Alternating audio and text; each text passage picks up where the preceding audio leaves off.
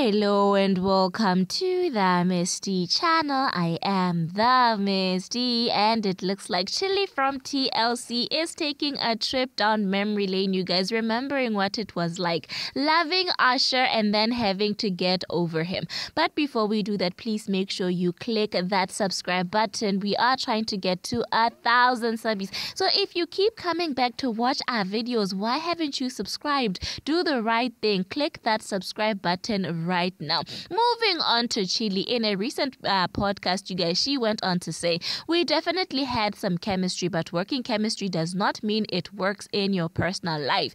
If we were working, it was great, but outside of that, we're so different. She also went on to say it looked great, but in real life, he knew he had to be a certain way with me and he couldn't. And that's how they called it quits in 2004. She really went on to say that she loved him so hard that she struggled to get over him, so much so that she decided to quit dating altogether, you guys. It took her a long time, almost a decade, to get over this guy.